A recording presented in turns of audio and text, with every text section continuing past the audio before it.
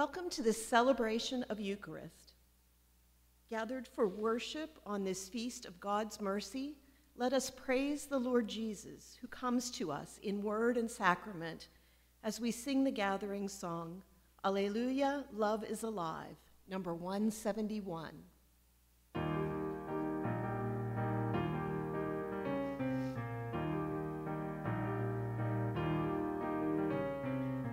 People of God, see the morning is new. Rise from your sleeping and run to the tomb. Come and see, come and see, he is alive. A grave that is empty, a promise fulfilled. God who was with us is here with us still. He is here, he is here. He is alive. Alleluia, love is alive. Conquered the grave and defeated the night. Alleluia, love is alive. The sun has arisen for all. Your people sing Alleluia.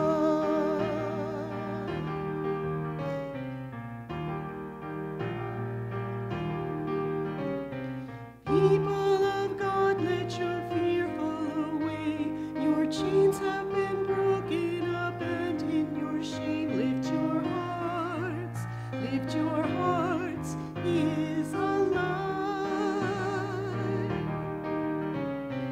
Here now is mercy embracing your soul. Hear the fulfillment that once was foretold. It is true, it is true. He is alive. Alleluia, love is alive.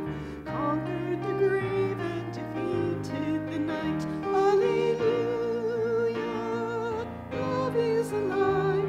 The sun has arisen for all. Your people sing Alleluia.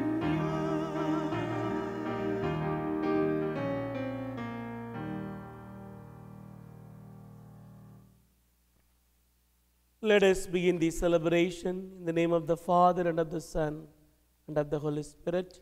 Amen. The grace of our Lord Jesus Christ, and love of God, and the communion of the Holy Spirit be with you all. And with your spirit. As we come together to celebrate the most holy Eucharistic celebration, let us recall to our mind all our sins, asking for God's mercy and his compassion.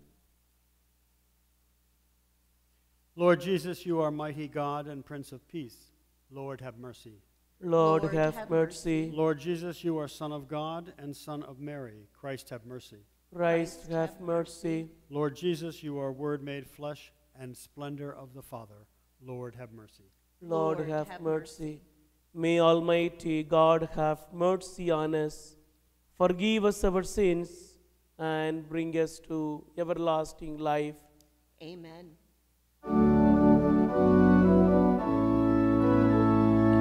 Glory to God in the highest, and on earth peace to people of good will.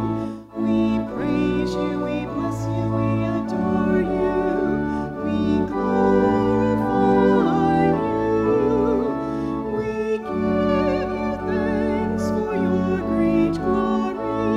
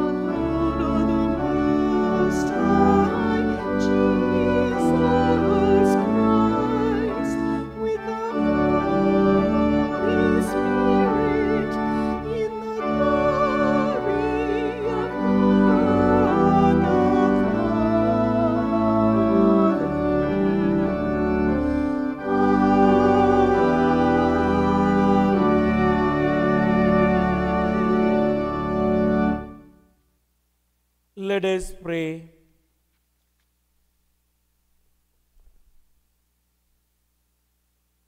God of everlasting mercy, who in very recurrence of the Paschal feast kindle the faith of the people you have made your own, increase, we pray, the grace you have bestowed, that all may grasp and rightly understand in what font they have been washed, by whose Spirit they have been reborn, by whose blood they have been redeemed, through our Lord Jesus Christ, your Son, who lives and reigns with you in the unity of the Holy Spirit, God, forever and ever.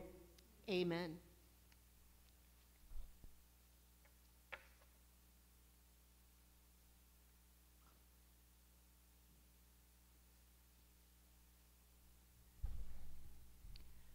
A reading from the Acts of the Apostles.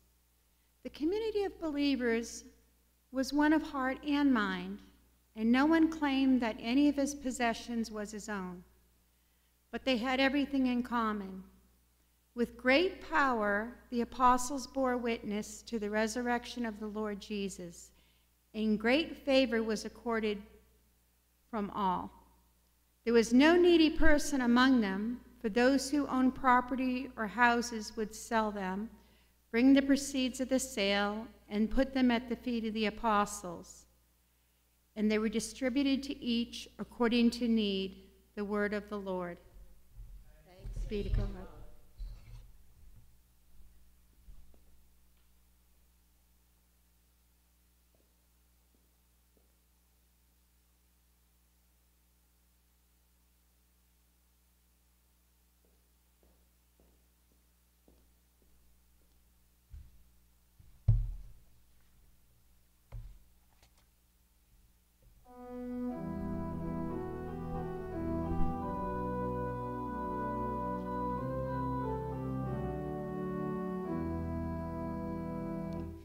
Give thanks to the Lord, for he is good. His love is everlasting. Give thanks to the Lord, for he is good. His love is everlasting. I was hard pressed and was falling, but the Lord helped me. My strength and my courage is the Lord, and he has been my Savior. A joyful shout of victory in the tents of the just. Give thanks to the Lord, for he is good. His love is everlasting. The stone which the builders rejected has become the cornerstone. By the Lord has this been done. It is wonderful in our eyes. This is the day the Lord has made. Let us be glad and rejoice in it. Give thanks to the Lord, for he is good. His love is everlasting.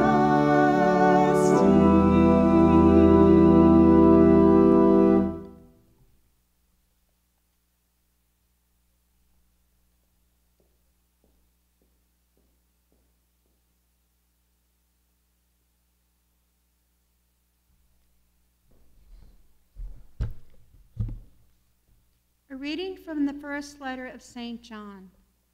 Beloved, everyone who believes that Jesus is the Christ is begotten by God, and everyone who loves the Father loves also the one begotten by him. In this way, we know that we love the children of God, when we love God and obey his commandments. For the love of God is this, that we keep his commandments, and his commandments are not burdensome. For whoever is begotten by God conquers the world, and the victory that conquers the world is our faith. Who indeed is the victor over the world? But the one who believes that Jesus is the Son of God. This is the one who came through water and blood, Jesus Christ, not by water alone, but by water and blood. The Spirit is the one that testifies, and the Spirit is truth. The word of the Lord. Thanks be to God.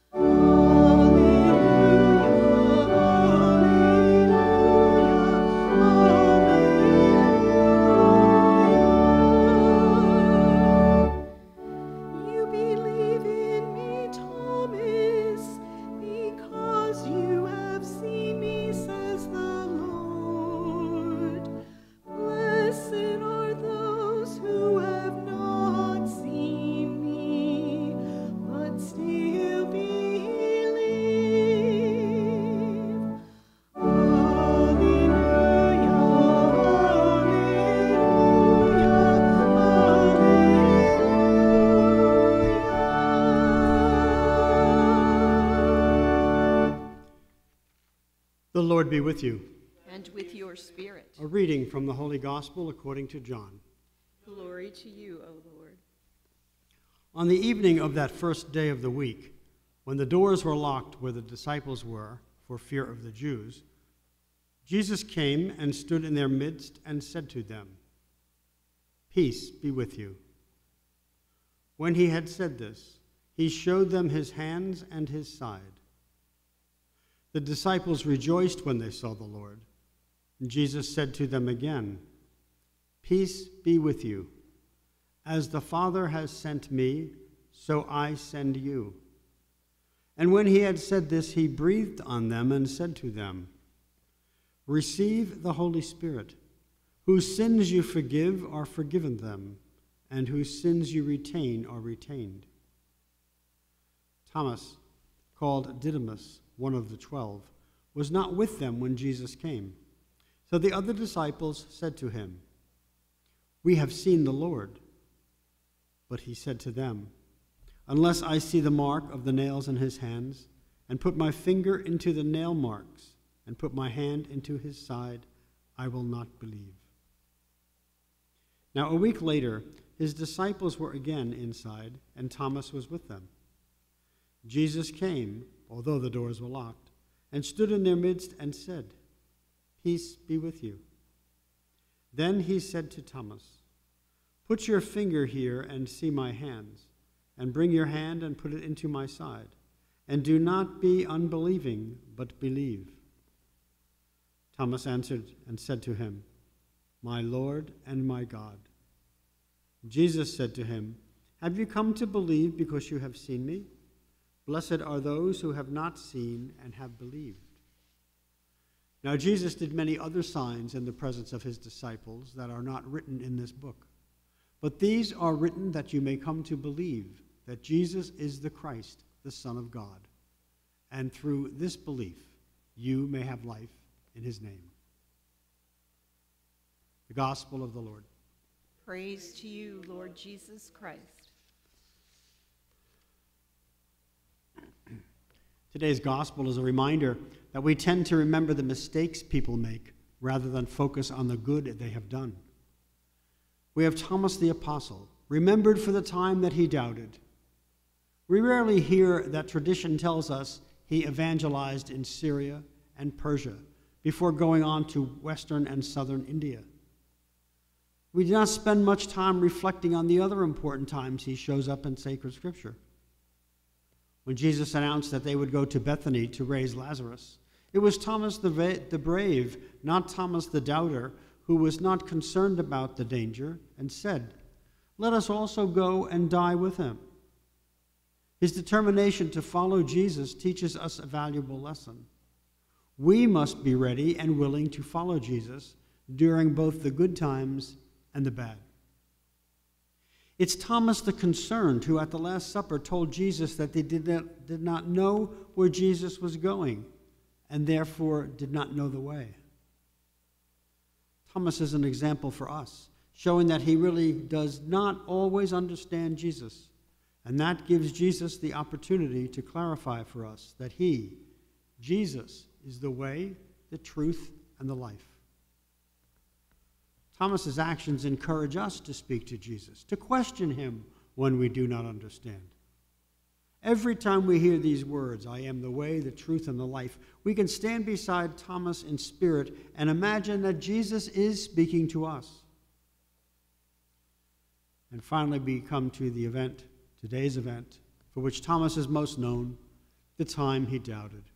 Now, we don't know where Thomas was when Jesus visited the disciples for the first time in that upper room. Perhaps he was off sulking because he gave 3 years of his life to have this ministry come to a tragic end. Perhaps he was off grieving because of his love for Jesus, and he was struggling to understand the reality of what happened to his dear friend.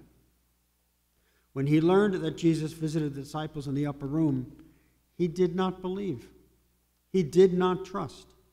Thomas was able to recognize him not by his facial features, but by his wounds.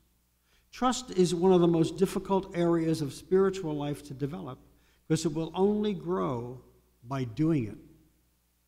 When it comes to the scriptures, which the church has infallibly proclaimed are inspired by God, we do question them, and we should. We want to be sure the testimony that is there is true. How do we really know? We weren't there. We didn't witness the events firsthand. Our secular world encourages us to pick and choose. Since sacred scripture is one of the ways God reveals himself to us, the church encourages us, through Bible study, to embrace the richness of God's revelation. Unfortunately, we sometimes challenge sacred scripture, and we challenge church teachings. We're not willing to believe everything we see on the internet, TV, and everything we read in the paper. That seems true to us. We see it in print, we hear of it, that's true. But the sacred teachings of the church, we question. But I'd like to suggest that we reverse the way we think, and we evaluate the tools we use to hear God speaking to our hearts. I suggest we start digging deeper into what we read in sacred scripture, and we forget about the media. Take time to learn. Take time to embrace God. Take time to listen to him as he speaks to our hearts through the sacred words. Media causes us to doubt, just like Thomas. They want us to doubt. Like the Pharisees, they're afraid that if we turn to God, if we let him fully into our lives, we will turn away from them, and they will lose control of their audience. If we only focus on the doubt identified in today's gospel, we miss the most important message.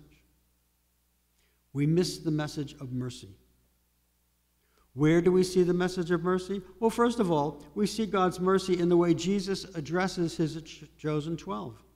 These are his hand-picked apostles, the very men who abandoned him just 2 days before. Though they abandoned him in his most difficult hour. He was not going to abandon them. Instead, he passes through locked doors, passes through their fears, through their regrets, and through their guilt, and he appears to them. He didn't give up on them. He brings them his peace, and he reaffirms his confidence in them by reaffirming their mission. As the Father has sent me, so I send you. We see God's mercy in Christ's reaction to the people who crucified him. Does he crush them in revenge? No. From the throne of the cross, he asks the Father's forgiveness. He sends his apostles out to tell them and the entire sinful world, the world that crucified its God, that they can be redeemed and that God did not condemn them. We see the mercy of Christ in the way he spoke to Thomas. the way he held out his hand and revealed the wound in his side, so that Thomas would no longer doubt, but believe. Jesus gives the ultimate revelation of God's mercy. He makes sure the church is fully armed to communicate his message of compassion. He delegates to his apostles. He delegates his divine power to forgive sins. Receive the Holy Spirit, whose sins you forgive are forgiven them, and whose sins you retain are retained. This is the explicit institution of the sacrament of reconciliation. Jesus gives his young church the Easter gift of the power to forgive sins. Jesus gave us the sacrament in which the limitless ocean of God's mercy overwhelms our puny ocean of our misery. Touching Christ's wounds, like the doubter Thomas, is not necessary for the spiritual experience of sacramental forgiveness. If received in genuine contrition, with deliberate intention, the sacrament of reconciliation can be more profound than anything the senses can offer. Now, during his life, Jesus gave us many examples of his mercy. When he forgave the adulterous woman, he comforted her with his mercy. When he asked the crippled man at the pool of Siloam if he wanted to be healed, he showed him compassion. When he looked into the eyes of Dismas on the cross, he embraced him with his love. When he looked into the heart of Peter who betrayed him, he let his mercy, compassion, and love immediately wash over him. On this day, when we celebrate the Feast of Divine Mercy, we need to make an act of the will, an act of faith, an act of hope, and an act of charity, to say yes to God, to say, I will doubt no longer. I will face the challenges of life with a renewed faith. I will accept your call to be an active member of the body of Christ. I will believe because it is you who have said it.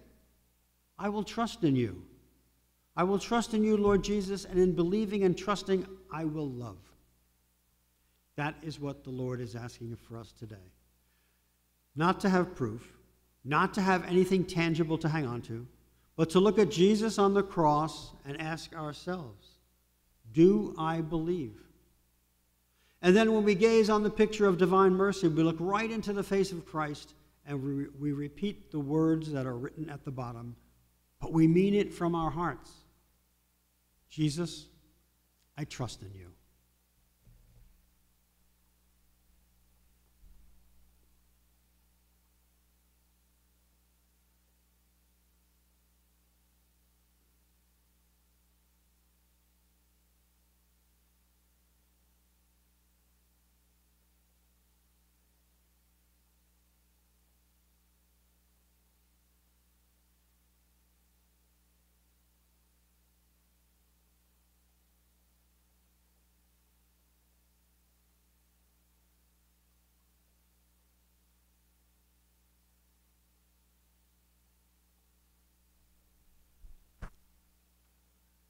Standing together as God's family, let us profess our faith. I believe in one God, the Father Almighty, maker of heaven and earth, of all things visible and invisible. I believe in one Lord Jesus Christ, the only begotten Son of God, born of the Father before all ages, God from God, light from light, true God from true God, begotten, not made, consubstantial with the Father. Through him all things were made. For us men and for our salvation, he came down from heaven, and by the Holy Spirit was incarnate of the Virgin Mary, and became man. For our sake he was crucified under Pontius Pilate. He suffered death and was buried, and rose again on the third day, in accordance with the Scriptures. He ascended into heaven, and he is seated at the right hand of the Father. He will come again in glory to judge the living and the dead, and his kingdom will have no end. I believe in the Holy Spirit, the Lord, the giver of life, who proceeds from the Father and the Son, who with the Father and the Son is adored and glorified, who has spoken through the prophets. I believe in one holy Catholic and Apostolic Church. I confess one baptism for the forgiveness of sins, and I look forward to the resurrection of the dead, the life of the world to come. Amen. The Lord is risen and comes to be with us in word and sacrament. Casting doubts aside, we praise our God and humbly ask for our needs and those of the world. Please respond, Risen Savior, hear our prayer. For our Holy Father, Pope Francis, Bishop Mark, all priests, deacons, and religious brothers and sisters, may they find joy and strength in this Easter season, we pray. Risen Savior, hear our prayer. For our President and all world leaders, may they diligently work for peace and the dignity of all life, we pray. Risen Savior, hear our prayer. For all the faithful of this diocese, may we be ambassadors of mercy, ready to assist the poor, uplift the lowly, pardon the sinner, and lead others to Christ by example, we pray. Risen Savior, hear our prayer. For those newly baptized and received into the church, may their faith grow strong and their love for one another increase, we pray. Risen Savior, hear our prayer. For those preparing for First Eucharist and Confirmation, may they grow in love and wisdom, always seeking the guidance of the Holy Spirit, we pray. Risen Savior, hear our prayer. For the sick, the homebound, the elderly, and the hospitalized, for Father Bob Hall, all those named in the bulletin, and for all who need the Lord's peace and healing, we pray. Risen Savior, hear our prayer. For all the faithful departed, Larry Lear, Victoria Dodson, and for all our parishioners for whom we offer this Eucharist, we pray. Risen Savior, hear our prayer. For all who have asked for our prayers, and for our personal intentions and those written on our parish book and website.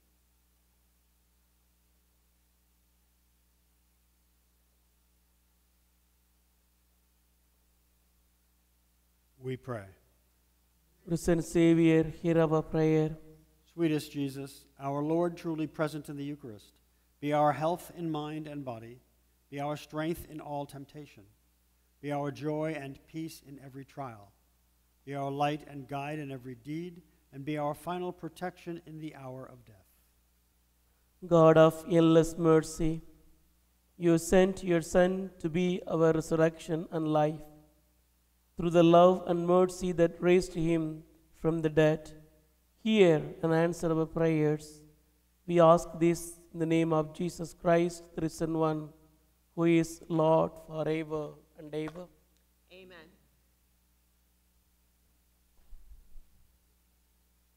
Please join in singing At the Lamb's High Feast, number 179.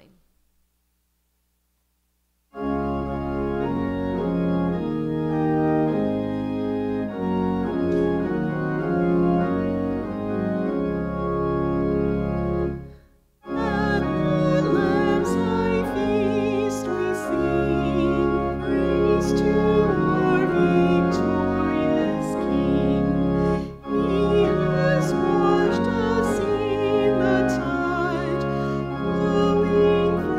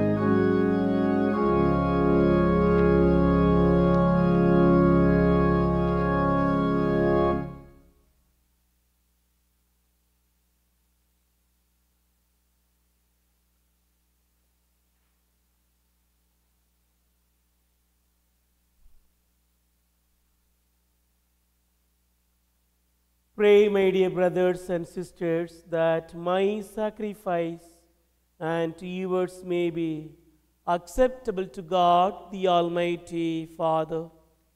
May the Lord accept the sacrifice at your hands for the praise and glory of his name, for our good and the good of all his holy church. Accept, O Lord, we pray, the oblations of your people and those of your brought to new birth, that renewed by confessing of your name and by baptism, they may attain unending happiness through Christ our Lord. Amen. The Lord be with you. And with your spirit, Lift up your hearts. we lift them up to the Lord. Let us give thanks to the Lord our God. It is right and just. It is truly right and just, our duty and our salvation, at all times to acclaim you, O Lord, but in this time, above all, to laud you yet more gloriously when Christ our Passover has been sacrificed. For he is the true Lamb who has taken away the sins of the world. By dying, he has destroyed our death, and by raising, restored our life. Therefore, overcome with the paschal joy, every land, every people exalts in your praise, and even the heavenly powers with the angelic host sing together the unending hymn of your glory as they acclaim.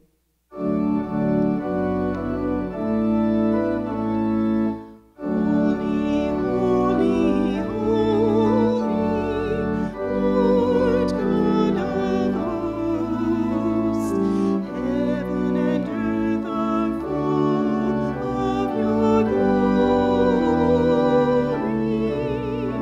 Hosanna, Hosanna in the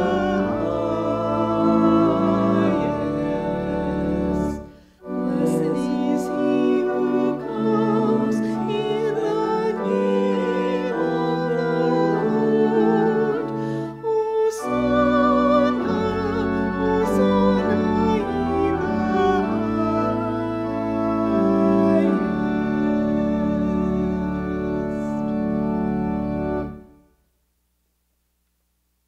You are indeed holy, O Lord, the fount of all holiness. Make holy, therefore, these gifts, we pray, by sending down your Spirit upon them like the dewfall, so that they may become for us the body and blood of our Lord Jesus Christ. At the time he was betrayed and ended willingly into his passion, he took bread and giving thanks, broke it and gave it to his disciples, saying, "Take this, all of you, and eat of it, for this is my body, which will be given up for you."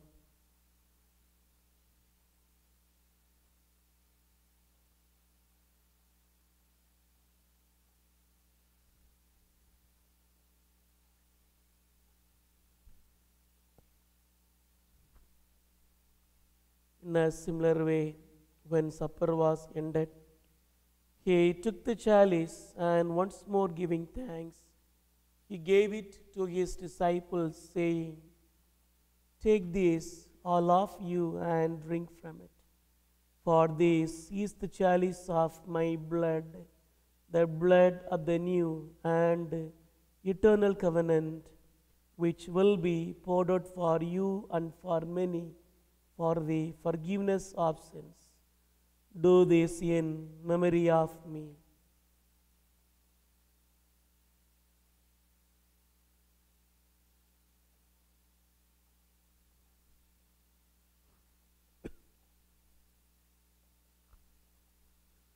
The mystery of faith.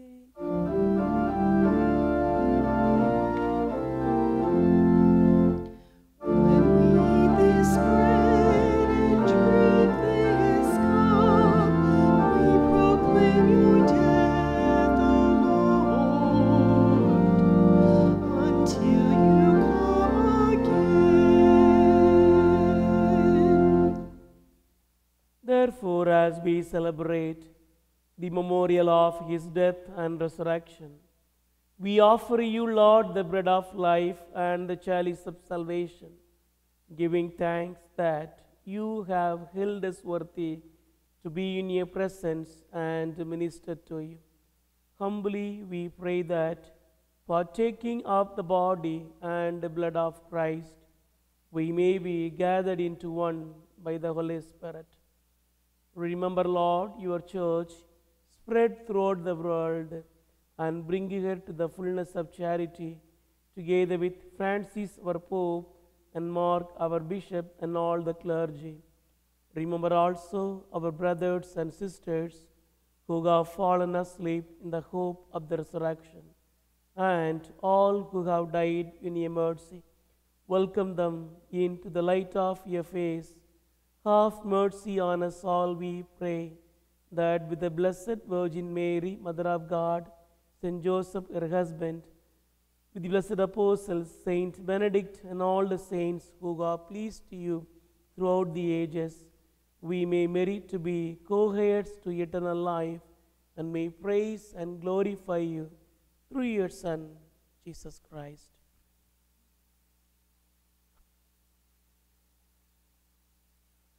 Through him, and with him, and in him, O God, Almighty Father, in the unity of the Holy Spirit, all glory and honor is yours forever and ever.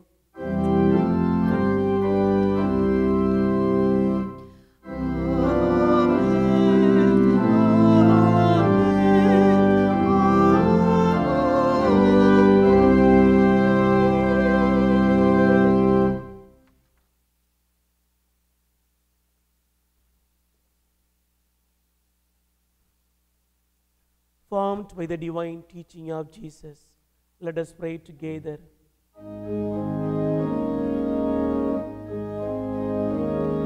Our Father, who art in heaven, hallowed be thy name. Thy kingdom come, thy will be done, on earth as it is in heaven.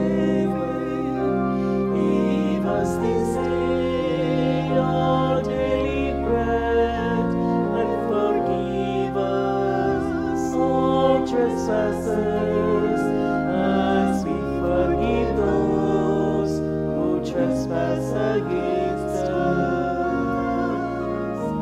And lead us not into temptation, but deliver us from evil. Deliver us, Lord, we pray, from every evil. Graciously grant peace in our days, that by the help of your mercy, we may be always free from sin and safe from all distress, as we await the blessed hope and the coming of our Savior, Jesus Christ. For the kingdom, the power, and the glory are yours, now and forever.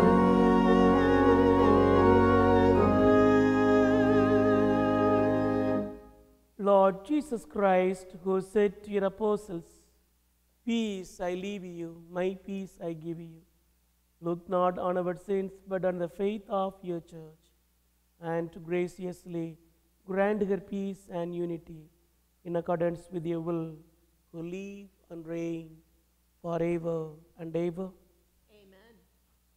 The peace of the Lord be with you always. And with your spirit. Let us offer each other a sign of peace.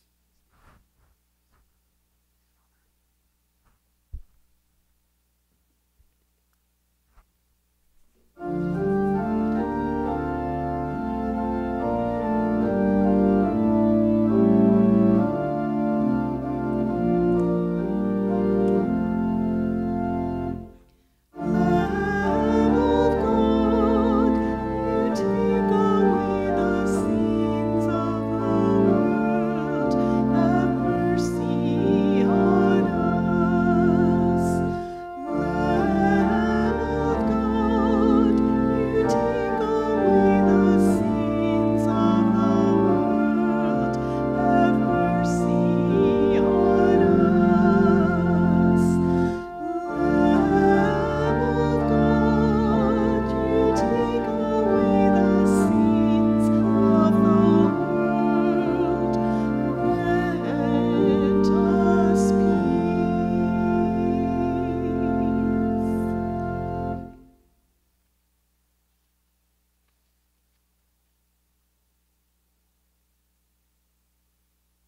Behold the Lamb of God.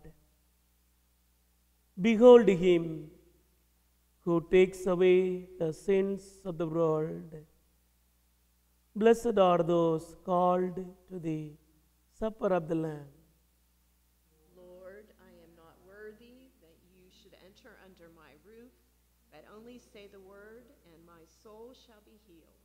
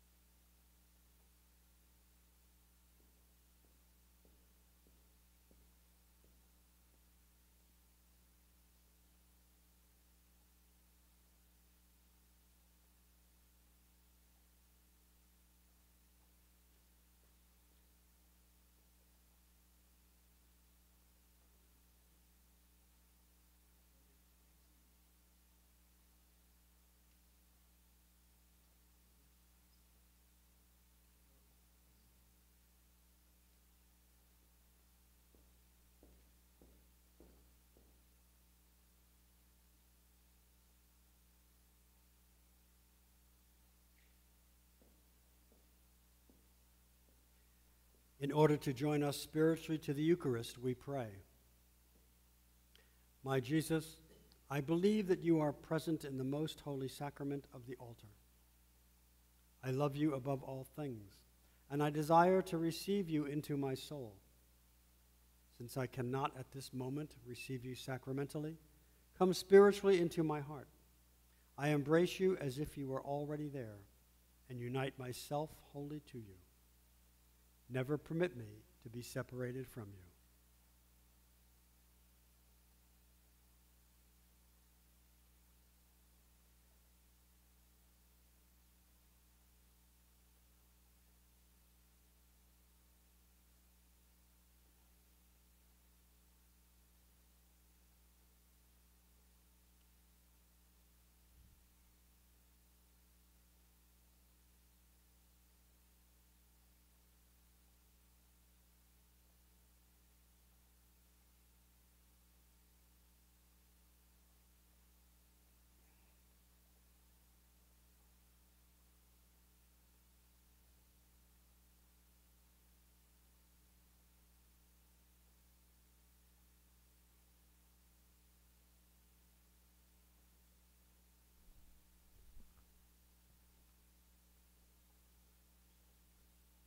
Let us pray. Grant, we pray, Almighty God, that our reception of this Paschal Sacrament may have a continuing effect in our minds and hearts through Christ our Lord. Amen. The Lord be with you.